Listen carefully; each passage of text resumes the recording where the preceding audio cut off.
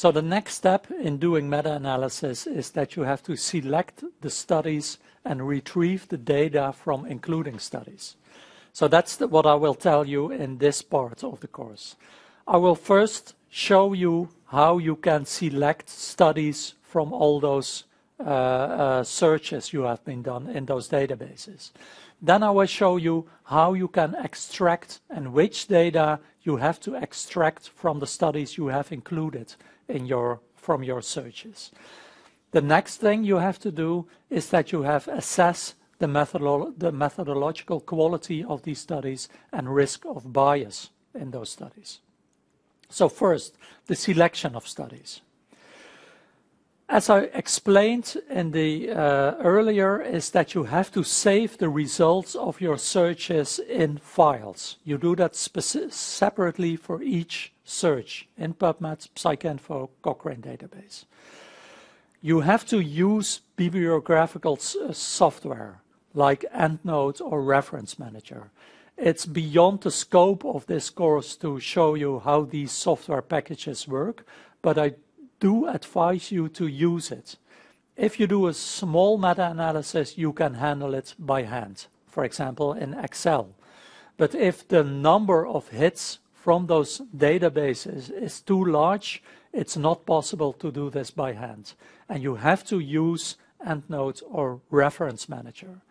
One of the important issues there is that if you search in different databases, you will come up with studies that are included in all three or in two of them.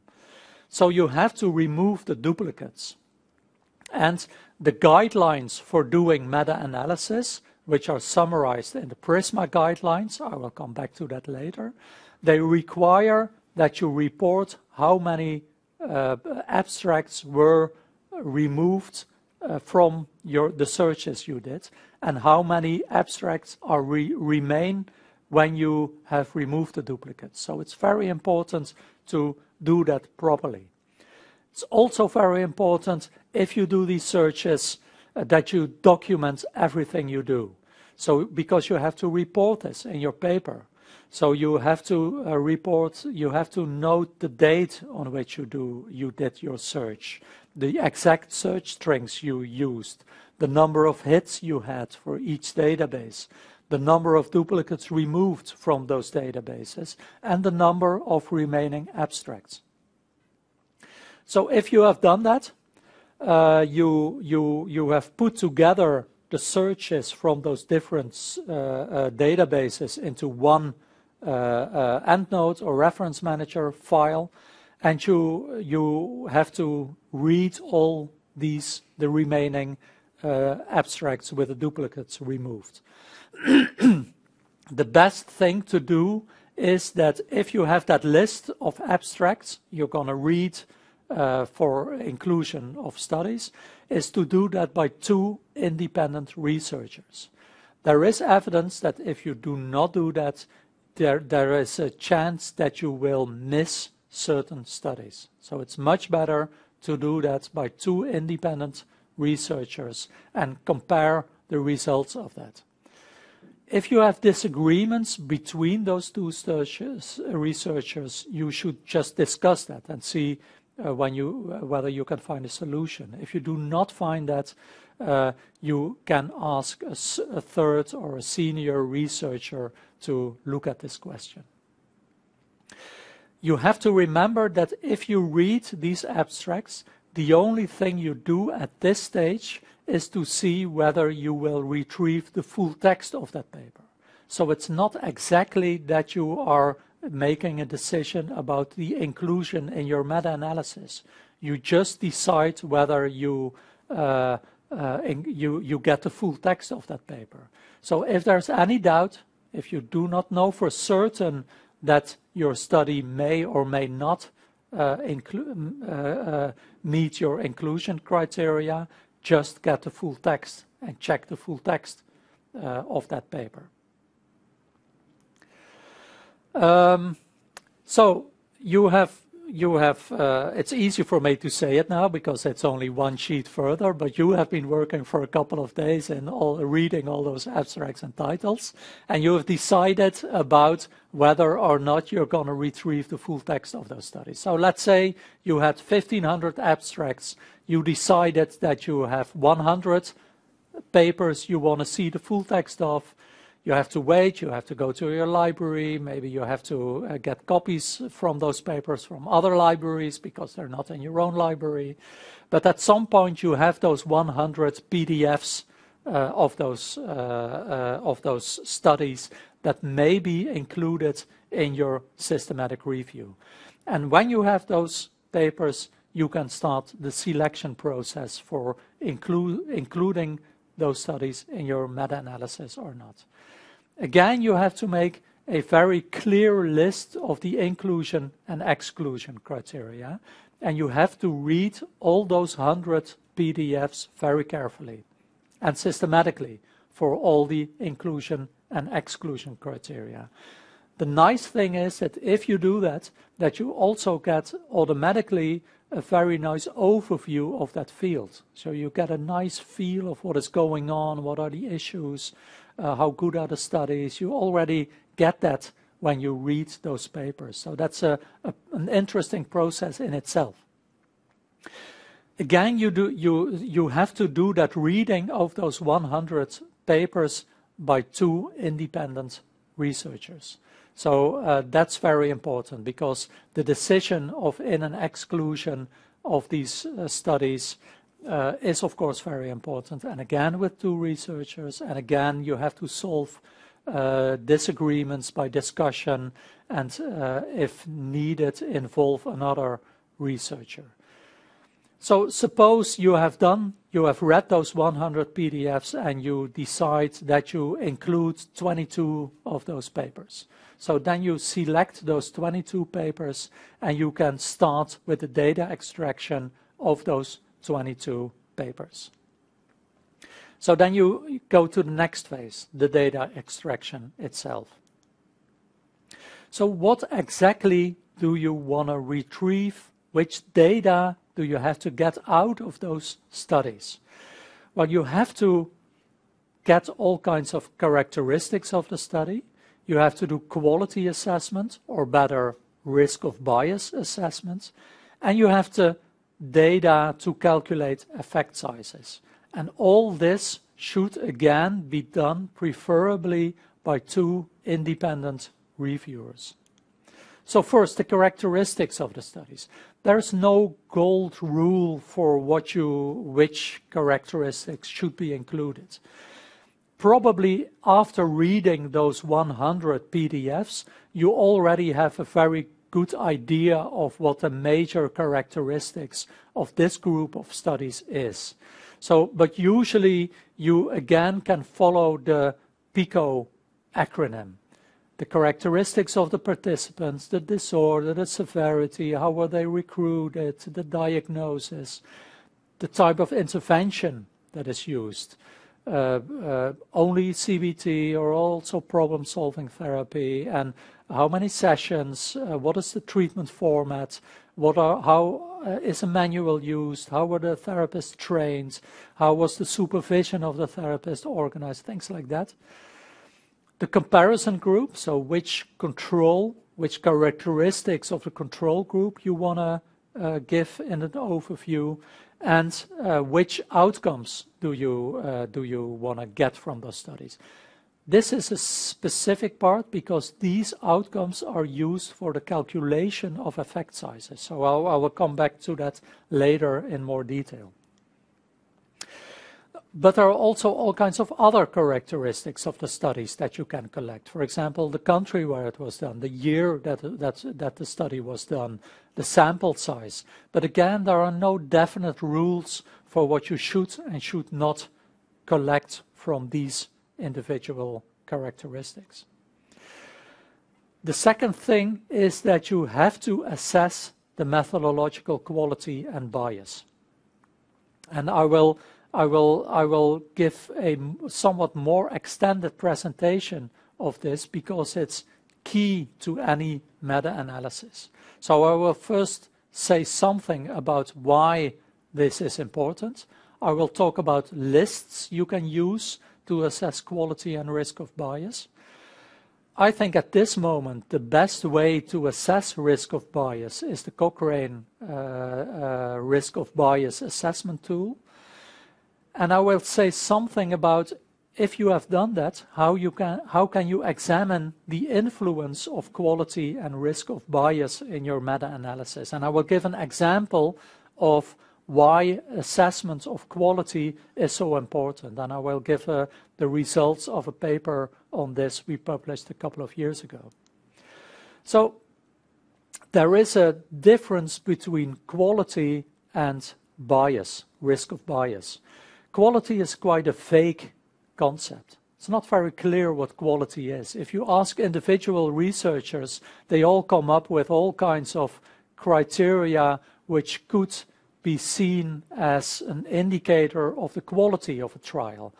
But we don't have something where we can verify that with. So it's not very clear what quality is. And so, for example, if you look at the quality assessment lists available, they all differ from each other. So the quality also depends on the type of studies you examine. And there is no good definition of what quality of randomized trials in general is. Risk of bias is different. What you do in risk of bias is that you look at where randomized trials can go wrong. So where can randomized trials give an outcome which may not be the real true outcome. And then you basically look at the weak points of randomized trials. Where can they go wrong? And you assess how in this trial that risk of bias was handled. And then you can get an idea of how is the risk of bias of this study, is that high or is it low, or do we just don't know? And that makes it possible, because if you do a meta-analysis, as I said in the beginning, the results of a meta-analysis depend on the quality of the individual trials. If there is a high risk of bias in all trials, then the meta-analysis, the outcome may not be as certain as you would like. If there's low risk of bias, the outcome of your meta-analysis is good. So the risk of bias and validity is a key concept in any meta-analysis. It defines how valuable your meta-analysis is.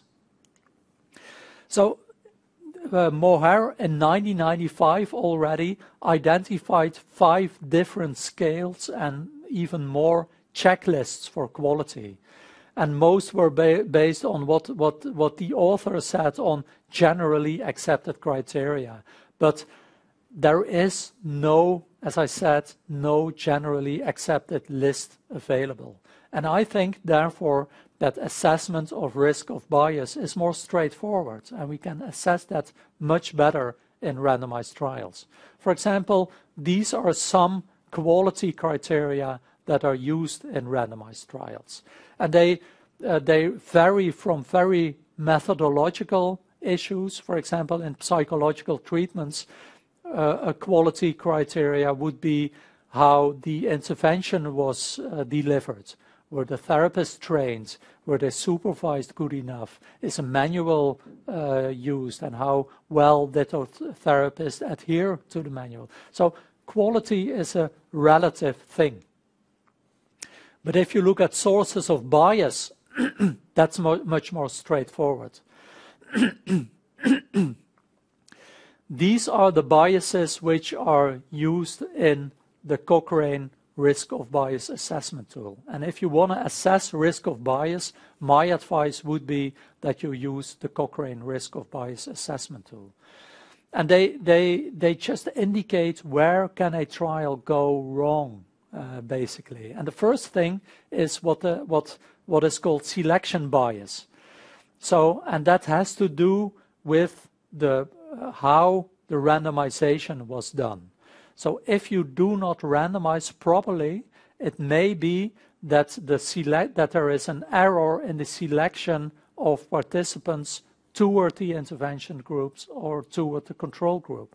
And if the randomization goes wrong at some point, you may end up with an outcome of your trial which is caused by the selection bias and not by the intervention. So what you should check in the published papers is whether the sequence generation of the randomization was done properly, and how was the allocation sequence concealed from the participants of the trial. And usually it is necessary that the allocation sequence concealment is done by an independent researcher who is not involved in the trial himself or herself.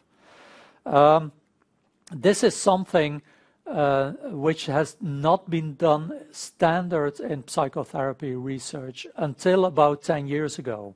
When these issues came up, they entered psychotherapy and psychological treatment fields also. And since then you see that more and more psychologists used these proper methods for the randomization. That doesn't mean that they didn't do it properly before that.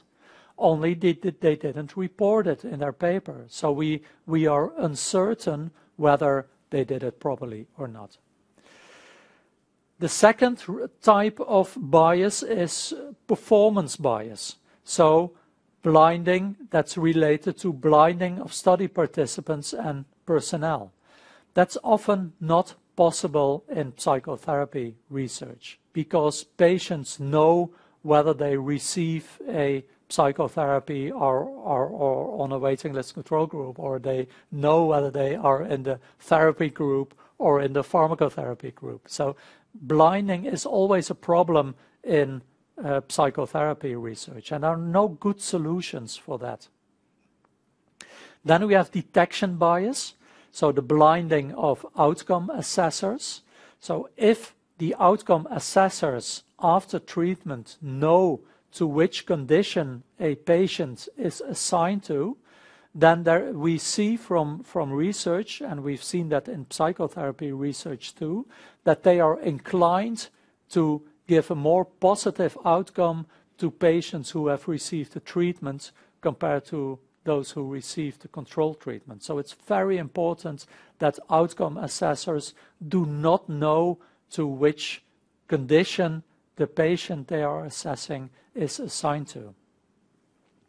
Then we have attrition bias, the problem that some people do not finish the study. So if you randomize 200 people, 100 to the treatment and the 100 to the control group, not all of those 200 people will fill in the post-test assessments. So maybe you have a dropout or attrition of about 10, 20, 30%.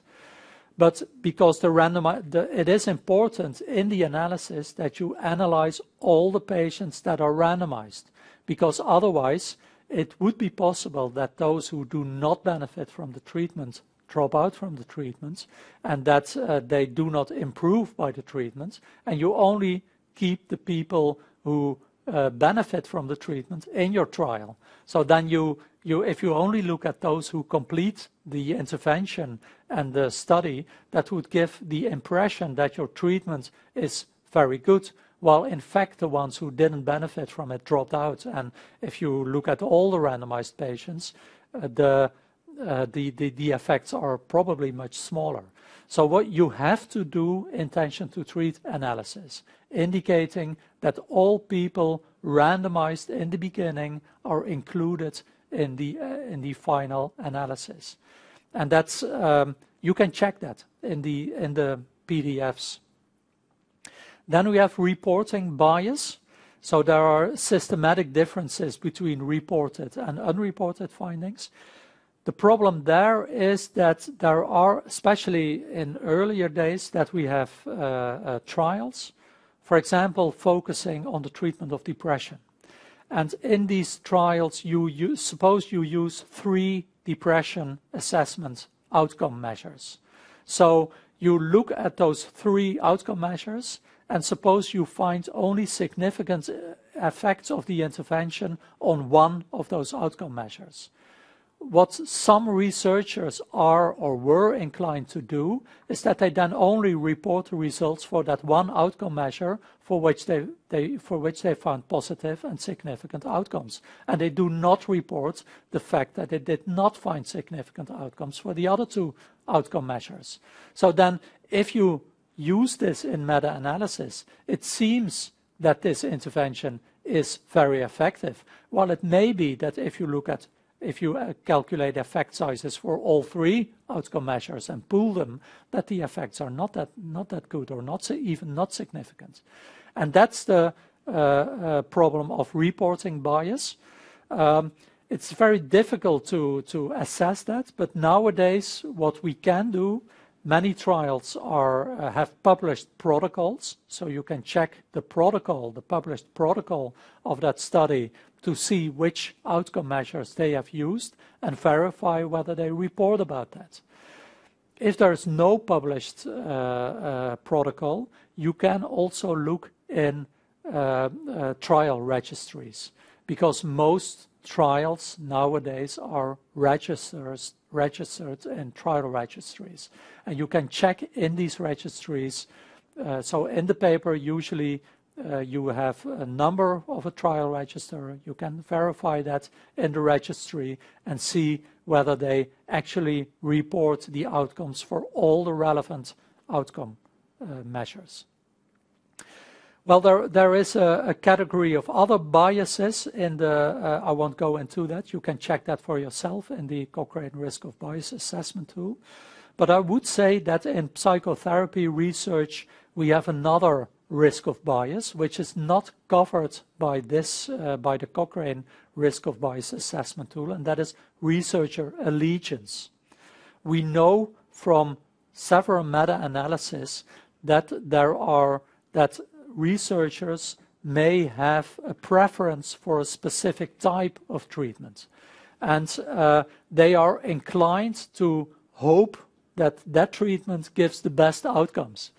And we know from all kinds of meta-analysis that if that is the case, that the effect sizes found for these studies with researcher allegiance, that they are larger than the effect sizes found for studies with done by researchers who do not have that allegiance.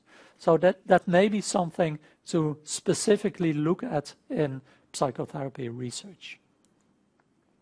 So again, these are the criteria for the Cochrane Risk of Bias Assessment tool, and if you do a meta-analysis, I would advise to use this assessment tool.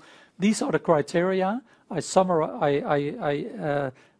explained what each of them meant earlier. And if you assess it for each of the criterion, you say there's a low risk of bias because it's explicitly explained in the paper how this was handled and it was done properly. There is a high risk of bias. There may be a high risk of bias. So in the paper, they explain how they randomized, but that's not true randomization, for example.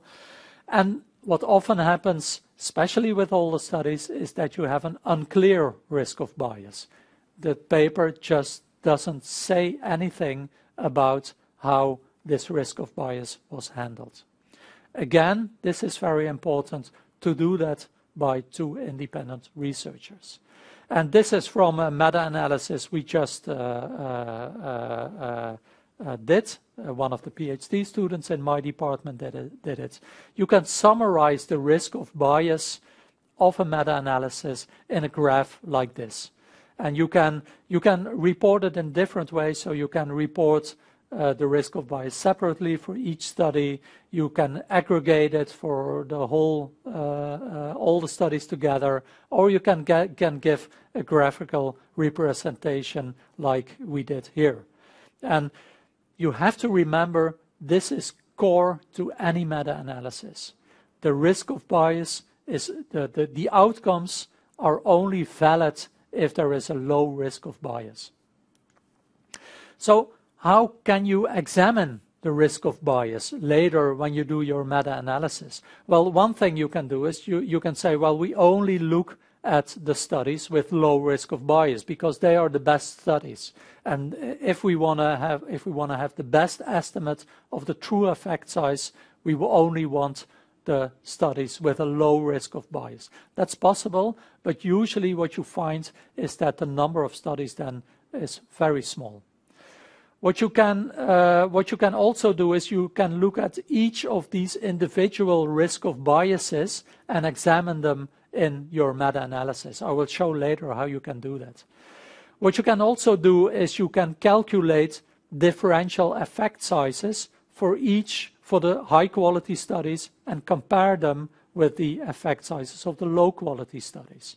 And that's a very good way of getting an idea of how risk of bias affects the outcome of your meta-analysis. What you can also do is you can use also quality or risk of bias as a continuous variable, which is not really the best way to look at it, but you can examine this meta-regression in a meta-regression analysis with the validity, the risk of bias as a continuous outcome, and the effect size as the dependent variable. I will show you later how you can do these effect sizes. So I want to give an example of this. So we published a paper about quality and psychotherapy for adult depression. At that point, we had 115 controlled studies on psychotherapy for adult depression. We looked at risk of bias and quality criteria, which are more or less generally accepted in the psychotherapy field. And we found that of those 115 trials, only 11 met all our quality criteria, which are not so very strict. Just normal quality criteria or risk of bias criteria. But what was worse is that the high quality studies, there were 16 comparisons. So those 11 studies had 16 comparisons of psychotherapy with a control group. The effect size, D, was only 0.22, while the other studies had an effect size of 0.75. And you could say, well, that's because often waiting list control groups were used, which are usually not the best quality. So if we excluded those studies and only looked at studies in which psychotherapy was compared to care as usual, we still found that very large difference between the high quality study and the other studies. And that the same was true when we only looked at studies in which psychotherapy was compared to pill placebo. So key points of this part is that if you have selected the studies for from the bibliographical databases, you have to work through the abstracts and select the studies you retrieve full text, preferably by 2 researchers. You have to make a clear overview of the in- and exclusion criteria to guide this process. After inclusion, you have to assess the validity of the study, the risk of bias of the included studies, which is of vital importance for the value of your meta-analysis. And if you do that, I advise you to use the Cochrane Risk of Bias Assessment tool.